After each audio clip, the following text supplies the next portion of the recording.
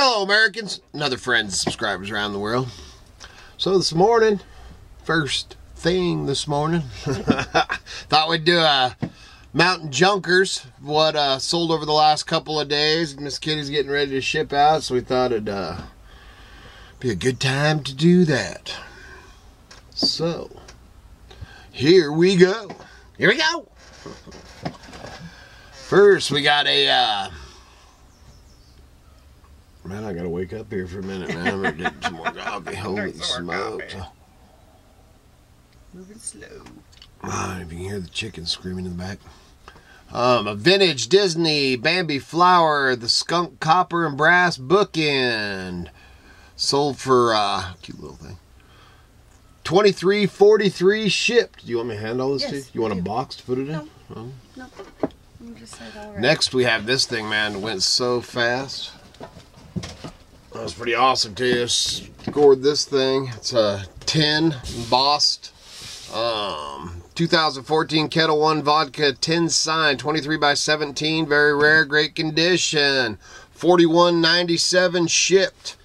Picked that thing up for $2. It was on for 2 days. All right, then we got this little vintage Gulf Soldiers Highway Plaza service station garage metal tin thermometer, $26.65 shipped.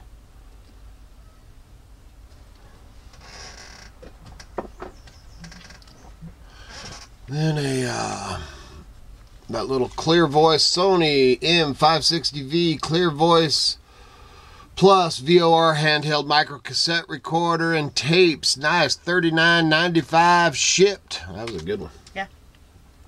And fast. Fast. I love fast.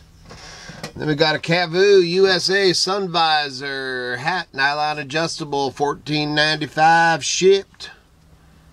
Got another one of those we got to put on. A green one. And then we have, oh, I guess you did give it to me. This bag, but we got a Sony SMP N100 streaming network. Hey! Oh, hold on. Network media player, Wi-Fi, includes genuine Sony remote. That's sold for $35.74 shipped. You're gonna have to see what's going on here. Hold on. Okay, man. Little commotion. Little commotion out there. I had to go take a. Now we're back. A little bit later. So I don't even know. Now I'm really confused. That's life on a homestead, man. Well, we've had obviously the critters. He took off after something. Yeah. So yeah. So we had to go. So then of course we got to go down and see what you know, make sure he ain't tangling with a skunk or a Bigfoot or something. I don't even know where. What did I hand? Oh, the Sony thing. Did I ever say that? You were in the middle of it and I walked out. Okay, so that Sony thing, man, $35.74. It's a streaming device. Streaming. I think I went and said the number and stuff when you took off out the back door, and then I was like, oh no. So $35.74 shipped. That was our personal streaming device years ago when we were down in the city, and yeah, it don't stream nothing up here. Yeah. Well, it does, but then right. it was, it just didn't work for us. Doesn't work for us anymore. And then I got these, which took quite a while to sell, but these original 1950s photographs lot. This one, I just got to show this one. I don't know if you'll be able to see it on here. But this kid, look at these old trailers, which I held on to these for a while, man, because it's just the old camp trailers and stuff on it. But this kid on this little one here, man, he's holding you can't see it on there, but he's holding a little Pez candy dispenser. He's holding a little Pez flag. It's so cool. Pretty cute. Yep, and this kid on front of an old Model T sitting on there, a little farm kid. Forgot about the Volkswagen. Yeah, the old Volkswagen. And then this one, this gal. That's pretty cool. Anyway, sold those, $14.95 shipped. Love old pictures. Then I got a couple of these, but I sold one of these, a pesticide-free area metal embossed tin sign, Mountain Rose Herbs Garden Farm sign, new, still in the wrap. That was $15.97 shipped. Some of these were sale prices, weren't they? Oh yeah, these are actually, I did another sale, or the end of the sale or whatever. But then got this, it's just an empty box for a Leopold scope, Vera-X3, empty box, $25.23 shipped for an empty box. That's pretty good. If I had the scope, yeah, the scope that goes in there is like $300 or $400 bucks or more. And I got the old green canvas horse saddle bags. Also great for an ATV. These are the ones I was going to use on the back of my David B on the tote goat if they didn't sell, but I ended up selling them for $49.95 shipped. Oh, look at that. I got myself a book I sold. So, Log House Plans B, 1047 shipped. And then we've got a Volume 1 and Volume 2 U.S. Forest Service Habitat Bridger Teton National Forest. Book 1765 shipped. Am I flooding you over there? No, I'm good. Just have to organize a little bit. I'm not going to pull all these out, but I got a lot of 20 mix snapback hats. This is ones that, you know, I tried to sell singly and stuff like that and got tired of them sitting on there. So I ended up putting a roundup of 20 hats and got 30.29 shipped. Down the road they go. Down the road they go. And then we've got a old vintage solid brass spittoon, 5 3/4, 4-inch across the mouth, 1717 shipped. Is that it? Nope, I got a couple more. Just gonna switch this screen. Hey man, that box is empty. The box is empty. The box is empty. Oh, okay. And then we have, which just made my night, pair of, I showed these I think in the last Mountain Junkers video that I picked up, the Westco boots, Jobmaster Redwood size 11D men's boots, Vibram sole, $125 shipped. No, it's received offer. Yeah, received offer. I took an offer on those. And then I have a pair of, which this guy really irritated me, but a pair, and this is a smoking deal, and I really don't. If he does cancel, then these were $27.28 shipped. These are probably $150 shoes, Kings. I wear them. They're my size. I had them on for auction. The guy bid way back, and minutes before the auction ended last night, oh, I want to cancel that order. Well, have at it, man. That's, you know, that's up to you. So if he doesn't pay and stuff, I just let it run through the whole thing and can put a mark against him. He ain't got many feedbacks. And then I'll decide if I want to relist them or not. But you want those over there? Yeah. I don't know what to do. I'll put them back where they go. Yeah, you want to use these as weapons? So anyway, man, that's just part of business. You just got to deal with that, you know. Can't fix stupid. But, you know, people, it's funny that people, and it's usually the ones with the low numbers, obviously don't know what an auction is. So that's, man, that was the sales for the last couple days. A couple of good ones, but for the most, you know, it was, over the weekend was a little bit slower than normal, which it's the, you know, middle of the month, or no, it's not. What is the day? Well, and like we say, if almost middle. The more you list, the more you sell. Absolutely. And we have been a little busy. Yeah, we've been, man, that's, juggling our, you know, that's today. We're trying, you know, obviously, Miss Kitty's getting ready to ship there. I've got a whole parcel full of stuff right here. I'm getting ready to list, man. You got to remember that. But, we're juggling too, man. Are we going to go, you know, up and see our buddy and hit a couple of junk shops? Or are we going to go check a mushroom patch? Or are we going to do both? Or are we going to garden?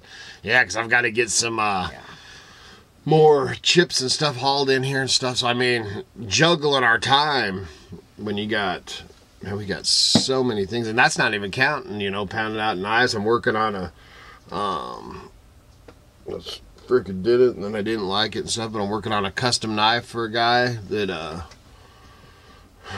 the last one it agitated me, so I ended up starting over, and it's a special order knife. But I am working on your knife, man.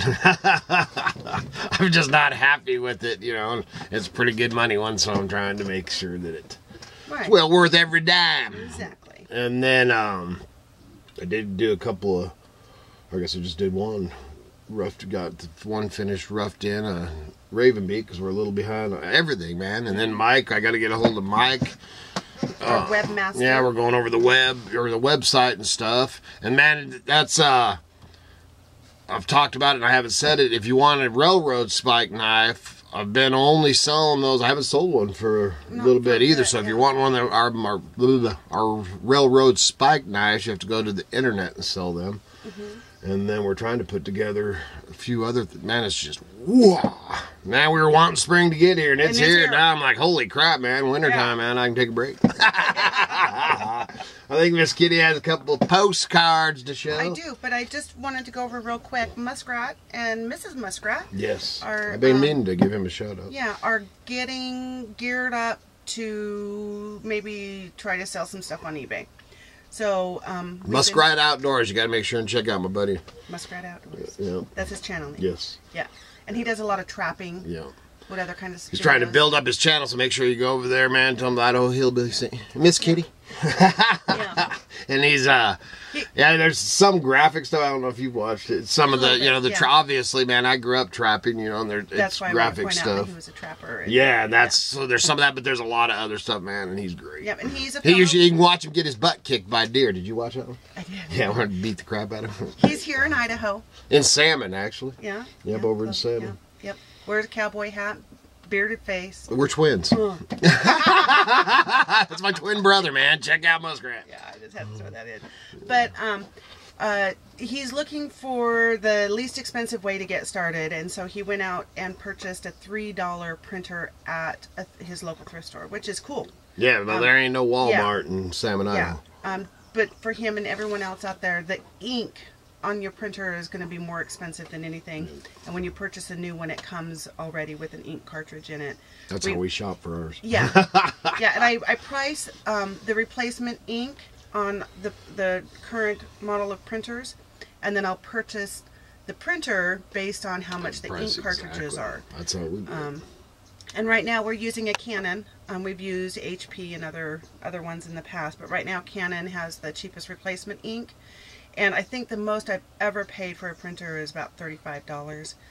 And I just get the basic low-end one. They last a couple years.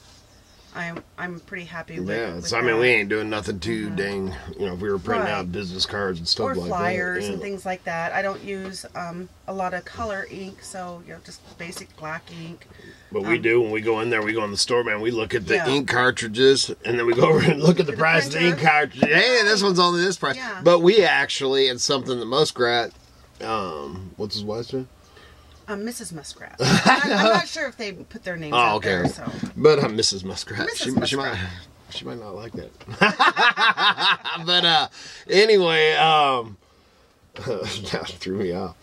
Oh, to order them online. No, that we refill. We actually, we actually refill our black ink. We only use black ink, Miss Kitty. Which, of course, when you're refilling them, especially if you've done it for a while, it starts taking less and less ink, and it starts to gum up your printer after a while. Conks out on you right at the so you got to weigh your benefits versus cost saving. But at $15 a pop and stuff, we save a lot of money, especially when you live up and he lives the same. Right. You know, Sam and Idaho, he lives the same way. And I wanted to just kind of show real quick just our scale. Oh yeah. Just the. We paid $50 for this bundle. 60 actually. Yeah, 60, but that was back in 2003. Yeah, and then I knocked it off the thing. It's bent, so it wobbles though. Yeah. I should try to fix it. So that's a really you gotta have a good investment. scale. You gotta spend the money on a decent. And I prefer this, and this one goes up to 50 pounds. I just prefer the old school one over the digital ones. Man, we actually have a digital one. They're just threw in a box here that I something that's in this junk Yeah, box we've checked back it. here. Checked it, you know, and I mean, it's not way off, but it's off. It's Yeah. not, you know, I don't much care for them China-made Right. digital ones. I prefer the old school. And having a proper scale and a printer is going to save you money in the long run. Absolutely. Because you're going to get a little bit of a discount on your postage, but it's just so much easier to get you got the correct weight for your listing, and then you can just print off your labels right there and take them to the post office, where you don't have to kind of guesstimate your weight and then take it to the post office and you're off, and it's just easier to do it this way. And then who else? Somebody else was asking us to do. We had The calculated shipping. How do we know how much to charge Oh, for okay. shipping? Was that and you answered them too? I did. Yeah. Okay. Yeah. You have to enter the estimated weight into your listing for the calculated shipping cost, and then the calculator will calculate the shipping cost based on your zip code and their zip code. When you sign into eBay, it has your address, so they know what your zip code is, and so does your buyer. So then it has both zip codes it can calculate. So it's really important to put the correct weight, and you have to add for your box and your shipping packing material in there. You don't just weigh your item and put that exact weight in. You have to add for the box and the packing material. Yeah, I think it's Red coming back in. Oh, Red. Yeah, so make sure you check out Muskrat Outdoors. I've been meaning to give him a shout out. It's awesome, man. Like and subscribe. And we did, for the new viewers coming in and watching this video today, last year we started a series called Mountain Junkers, and they're numbered. Mountain Junkers number 1, 2, and I think we numbered up to 11. Yeah, I stopped numbering. But those numbered ones give specific startup tips. Right, and she actually just put them in a playlist. Folder, or playlist. Yeah, so there's a playlist on YouTube here so you now. can find them pretty quick and easy. And then we'll keep putting all the eBay ones in there. Yep, and so there's shipping tips, calculated shipping tips in there also. And leave any questions down below, man, and we'll either answer them on, you know, or send a private email. Yeah, private email to IdahoHillbilly.com. YouTube comment section. And we'll try to answer any questions getting started on that. Okay, so now we are ready to do some postcards. Woo! Woohoo! Okay, we're gonna start with our friend Shannon. I love Shannon. Yeah. She is such a dear. This card's amazing. Okay, I gotta take my glasses off. I hope this finds y'all well and in good spirits. All is well here in South Carolina. Miss Kitty, I hope the garden beds are bountiful this year. Me too. Throw these beans in the dirt and give them something to climb on and plenty of afternoon sunshine. I'm on my way. I'm getting closer to my homestead. She is in search of some property, and she is working hard looking for it. Well, I think she took a little vacation. She did. She ain't been working so hard the last couple of months, but she was. Send me some positive vibes. I seen some pictures on There's your positive Instagram. vibes. She always has our positive vibes. Silver Springs. Yep, you got to check out Silver Springs too, man. Like, subscribe. She's a hoot. She don't do a ton of videos. I've been bugging her about that. Look at this. I don't know if you can see this. It's all Vans, man. Vans. It's so cool, classic Vans. Let's go on my wall. Actually, I'm probably hanging the van. And I have the perfect spot for these beans already. Yes, man. And these are asparagus bean seeds. Miss Kitty's gonna plant them today. Thank you so much, Shannon. That's awesome. I'm excited for the beans. You got to put her card in the drawing, but after the drawing's over, it's going in the paint. Okay, and this one here is from Jody. Jody is in Roseburg, Oregon. Isn't that funny? Oh, yeah. My sister's in And this is Roseburg. the Oregon Covered Bridges. Per day. Yeah, I thought that was funny. Roseburg, your sister in Roseburg, and then Silver Springs, who reminds you so much. Yeah. Yeah. Shannon reminds me of my sister. And look, another Oregon one. This is from Patrick. They're related. Yeah, that's one they did.